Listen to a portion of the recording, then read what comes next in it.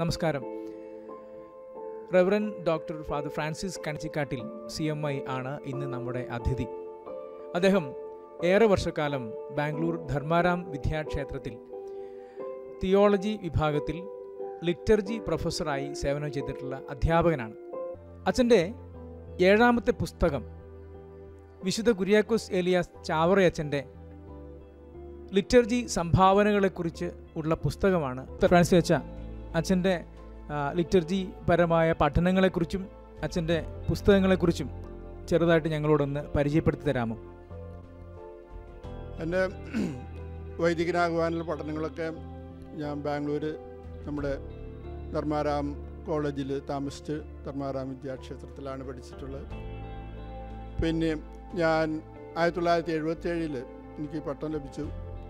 ശേഷം കുറച്ചു കാലം കേരളത്തിലും അതുപോലെ തന്നെ സാഗർ മിഷനിലും ജോലി ചെയ്തതിന് ശേഷം ഞാൻ 1982 പാരീസിലേക്ക് പഠിക്കുവാനായിട്ട് എന്നെ സഭാധികാരികൾ അങ്ങോട്ട് വിട്ടു. അങ്ങനെ ഞാൻ പാരീസിൽ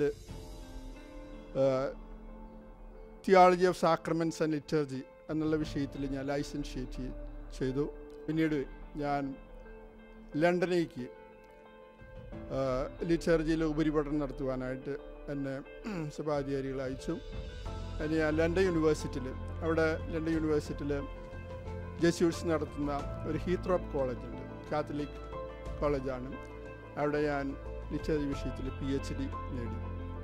അങ്ങനെ ഞാൻ 1991 ഞാൻ എൻ്റെ പഠനമൊക്കെ പൂർത്തിയാക്കി ഞാൻ നാട്ടിലേക്ക് വന്നു. എൻ്റെ തീസിസ് ലിറ്റർജി റിന്യൂവലായിരുന്നു, സീറോ മലബാർ ചർച്ചിൻ്റെ. അത് ഞാനൊരു പുസ്തക രൂപത്തിലാക്കി. ആ പുസ്തകമാണ് to restore or to reform. അതിനുശേഷം ഞാൻ കുറച്ച് കാലം കഴിഞ്ഞപ്പോൾ വേറെ പുസ്തകം പബ്ലിഷ് ചെയ്തു, ചർച്ച് ഇൻ കോണ്ടെക്സ്റ്റ് ഞാൻ എഡിറ്റ് ചെയ്ത പുസ്തകമാണ്.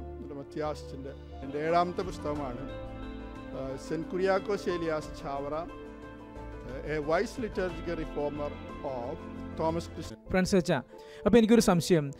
പലപ്പോഴും നമ്മുടെ സഭാംഗങ്ങൾക്കിടയിലും പണ്ഡിതന്മാർക്കിടയിലും ചാവറയച്ചൻ കേരള സഭയ്ക്ക് അല്ലെങ്കിൽ സീറോ മലബാർ സഭയ്ക്ക് നൽകിയ സംഭാവനകളെക്കുറിച്ചുള്ള ചില അഭിപ്രായ വ്യത്യാസങ്ങളൊക്കെ ഉണ്ട്. അതിനെക്കുറിച്ച് അച്ഛൻ്റെ അഭിപ്രായം എന്താണ്?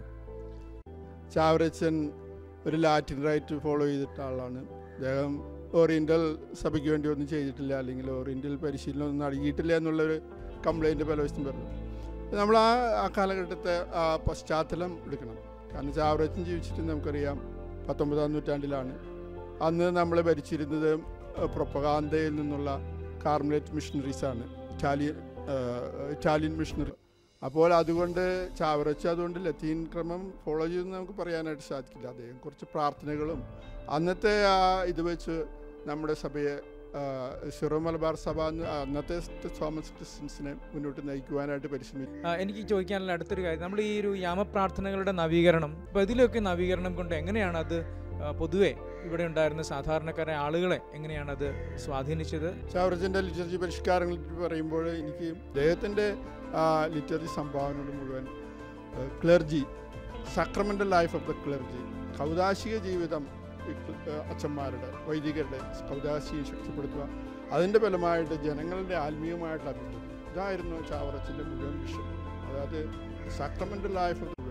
അതുകൊണ്ട് നമുക്ക് കാണുവാനായിട്ട് സാധിക്കും ചാവറയച്ചൻ ആ രീതിയിലാണ്. ഇപ്പോൾ ലിറ്റർജിക്ക് പ്രധാനമായിട്ട് അദ്ദേഹം ചോദിച്ചിട്ടുള്ളത് തുക്കാസ എന്നുള്ളൊരു പുസ്തകം ഈ വൈദികർക്ക് വേണ്ടി, അതായത് കുർബാനയിൽ ഒരു നല്ല സിസ്റ്റം, ഒരു നല്ല ഓർഡർ ആൻഡ് ഡക്രം, അതായത് ഒരു നല്ല വിധത്തിലുള്ളൊരു ക്രമീകരണം ആവശ്യമാണ്, ഒരു ക്രമം ആവശ്യമാണ്. ക്രമം ഉണ്ടായാലാണ് അത് മനുഷ്യർക്ക് അത് നന്നായിട്ട് തോന്നുകയുള്ളൂ എല്ലായിടത്തും. ചാവറയച്ചൻ പൊതുവെ അറിയപ്പെടുന്നത് നവോത്ഥാന നായകനായി, വിദ്യാഭ്യാസ വിചക്ഷണനായൊക്കെയാണ്. ആ ചാവറയച്ചൻ്റെ അധികം ആരും ഒരുപക്ഷെ സഭാംഗങ്ങൾ പോലും മനസ്സിലാക്കാത്ത ചാവറയച്ചൻ്റെ ലിറ്റർജിക്കൽ സംഭാവനകളെക്കുറിച്ച് ആഴത്തിൽ പഠിക്കാൻ ഒരുപക്ഷെ കണിച്ചിക്കാട്ടിൽ അച്ഛൻ്റെ ഈ പുസ്തകം നമുക്ക് പ്രചോദനമാവട്ടെ എന്ന് ആശംസിക്കുന്നു.